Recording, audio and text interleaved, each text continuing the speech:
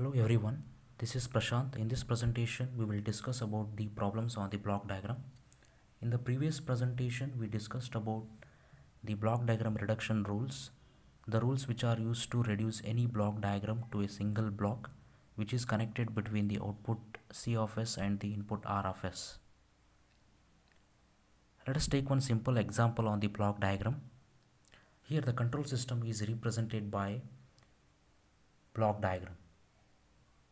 We know that the block diagram is a pictorial representation of each and every components in the control system. Before solving any block diagram, we need to check the blocks in series, the blocks in parallel, and the blocks in a loop. Here in this question, the block G1 and G2 will not be connected in cascade because there is a disturbance between these 2 points, that is takeoff point. If there is no takeoff point, the blocks may be connected in cascade and we could have multiplied their individual transfer function according to the block diagram reduction rules. As the output of the block G1 is connected to the summing point, we have a loop here. The first step is to reduce this loop by using closed loop transfer function. The closed loop transfer function says is g of s divided by 1 plus g of s into h of s. Here g of s is G1 and h of s is 1 as it is unity feedback system. After substituting the value of g of s and h of s, the loop transfer function reduces to G1 divided by 1 plus G1. After eliminating that loop, the block diagram reduces to this form where G1 divided by 1 plus G1 and the block G2 are connected in cascade. By using block diagram reduction rule, we can combine those two blocks by multiplying their individual transfer functions. That is a second step. As the two blocks are converted to one block by using the block diagram reduction rule, the block diagram reduces to this form. The output of this block G1 G2 divided by 1 plus G1 is connected to the input summing point with the help of feedback element. Again we have a loop here. We can eliminate this loop by using closed loop transfer function, that is g of s divided by 1 plus g of s into h of s. The polarity of this, as the polarity of this summing point is negative, it is a negative feedback system.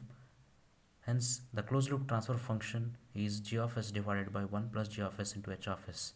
Here g of s is this whole thing and h of s is 1. After simplifying the transfer function, the block diagram transfer function reduces to G1 G2 divided by 1 plus G1 into G2. So that block is connected between the output and the input. That is the final transfer function of this system. Let us take another example on the block diagram reduction. The question is saying to find the overall transfer function of the system. We have input R of S which is connected to the block diagram and output C of S. Okay, the question is to find the C of S divided by R of S.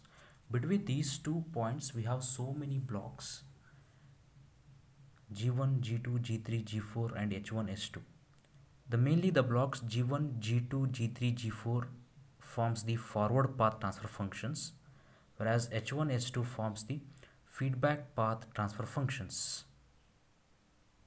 The first step, as I told, the first step is to find the blocks in cascade, blocks in parallel and the blocks in a loop. The first step is to identify the blocks in a series. As the block G1 and G4 are connected in cascade, multiply their individual transfer functions, and the block G2 and G3 are connected in parallel, add the transfer functions of those two blocks based on the polarity of the summing points.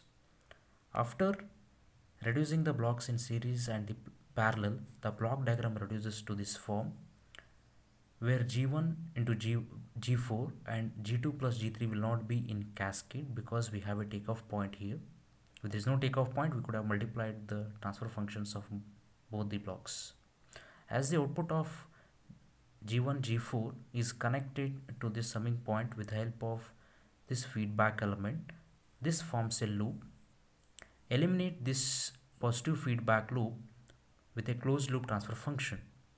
We know that the closed loop transfer function is g of s divided by 1 minus g of s into h of s, where g of s is G1 into G4 and h of s is H1. Okay, after simplifying that loop, the block diagram reduces to G1 G4 divided by 1 minus G1 G4 H1 is in series with G2 plus G3. So we can multiply these two blocks with the help of block diagram reduction rules. And then finally the block diagram reduces to this form: G2 plus G3 into G1 G4 divided by 1 minus G1 G4 into H1. The output of this block is connected to the summing point with the help of this feedback element. This forms a loop. Eliminate this loop with the help of closed loop transfer function. G of s equals to G2 plus G3 G1 G4 divided by 1 minus G1 2 G4 H1. This forms G of s, and H of s is S2. Substitute all these values in this equation. The transfer function reduces to G1 G4 into G2 plus G3 divided by 1 minus G1 G4 H1 plus G1 G4 into G2 plus G3 into S2. So this block is connected between the output C of s and the input R of s. So this is all about the block diagram problems. Thank you.